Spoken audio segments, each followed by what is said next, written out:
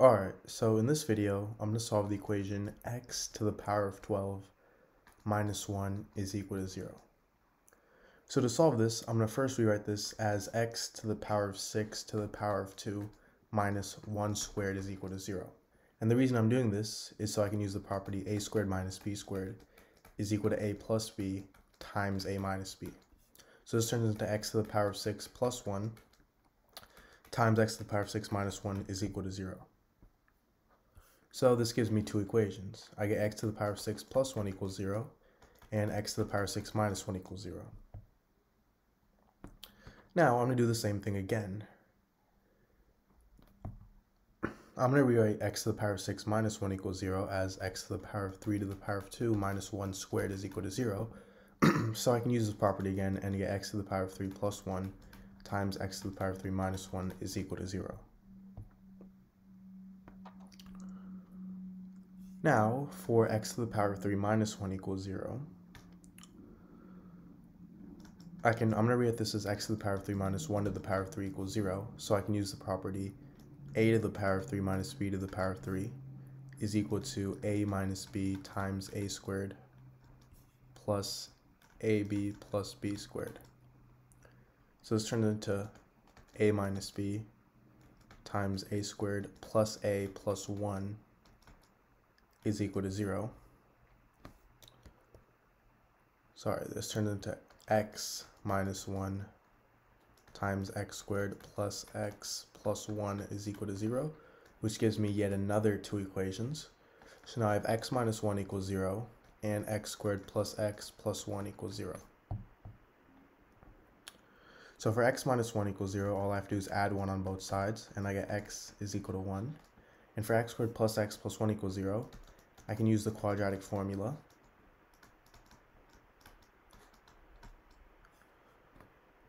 So by using it, I get x is equal to negative 1 plus or minus the square root of 3i over 2.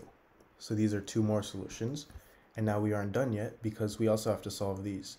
So now I have x to the power of 3 plus 1 is equal to 0.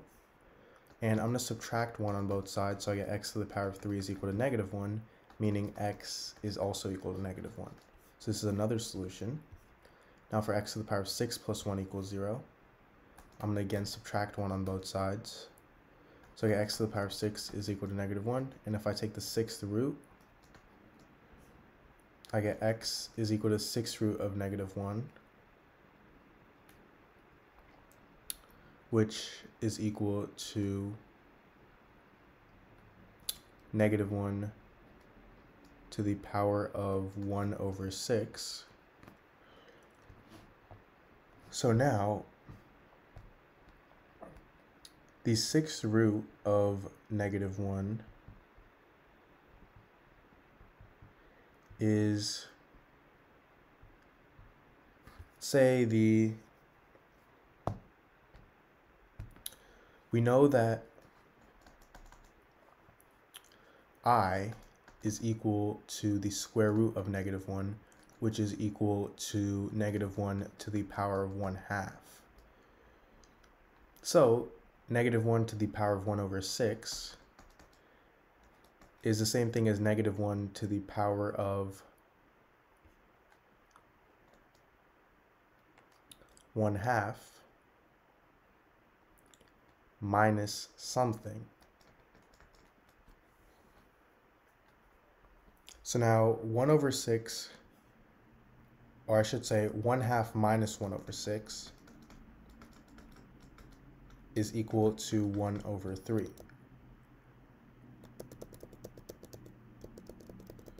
So 1 over 6 plus 1 over 3 is equal to 1/2. We know this, meaning we have negative 1 to the power of 1 over 6 and this plus, or sorry, 1 over 2 minus 1 over 3 is what we can rewrite 1 over 6 as. Now, this is the same thing as 1/2 plus negative 1 over 3. And if I have something in the form a to the power of n plus n, this is equal to a to the power of m times a to the power of n.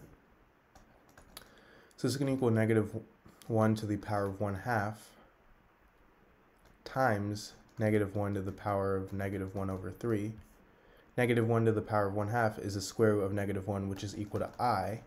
So we get I times negative 1 to the power of negative 1 over 3, which is the same thing as 1 over negative 1 to the power of 1 over 3, which is equal to negative 1. So I get I times negative 1, which is equal to negative I, which is my final solution. Alright, so in this video, I'm going to be solving the problem 9 to the power of 900 minus 9 to the power of 901. So, to solve this, I'm going to first start by evaluating my terms. So we have 9 to the power of 900 and 9 to the power of 901.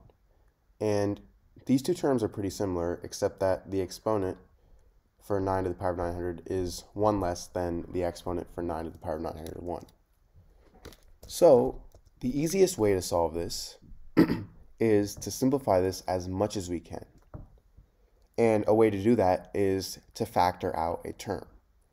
Well, 9 to the power of 900 is actually a factor of 9 to the power of 901. So all we have to do is rewrite 9 to the power of 901 as something times 9 to the power of 900. Well, we can use properties of exponents to do this. So I'm actually going to rewrite 9 to the power of 901 as 9 to the power of 900 plus 1. And now I can use the exponential property a to the power of m plus n is equal to a to the power of m times a to the power of n.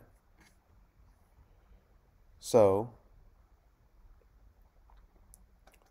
I get 9 to the power of 900 minus 9 to the power of 900 times 9 to the power of 1.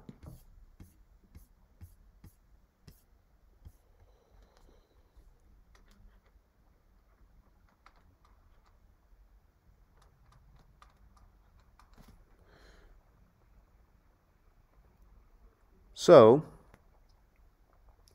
now from here, these two terms have the number 9 to the power of 900 in them. So I'm going to factor out 9 to the power of 900, which is what I said I was going to do at the beginning of the video. So now I get 9 to the power of 900 times 1 minus 9 to the power of 1. And this is equal to 9 to the power of 900 times 1 minus 9, because 9 to the power of 1 is the same thing as 9. Now 1 minus 9 is equal to negative 8, so I get 9 to the power of 900 times negative 8. Now from here, I said I was going to simplify this as much as possible, and we can't really get the exact value because 9 to the power of 900 is such a big number that we can't actually get the exact value for that. However, what we can get is the simplified value, and we're going to simplify it as much as possible. So I'm actually going to move this negative sign to the front, so I get negative 9 to the power of 900 times 8, and this gets me negative 3 squared to the power of 900 times 2 to the power of 3. We're simplifying these terms as much as possible. So I'm going to use a quick exponential property that states that a to the power of m to the power of n is equal to a to the power of m times n on 3 to the power of 2 to the power of 900. So I get negative 3 to the power of 1800 times 2 to the power of 3. So this is my final solution to this equation. Now, if you haven't already, please make sure to subscribe, leave a like, and even show this to any of your friends and family. That would support me a lot. I have a bunch of other videos similar to these on my channel, and if you're up for any challenges, I have a bunch of those, so please make sure to check them out. And thank you for watching. Bye.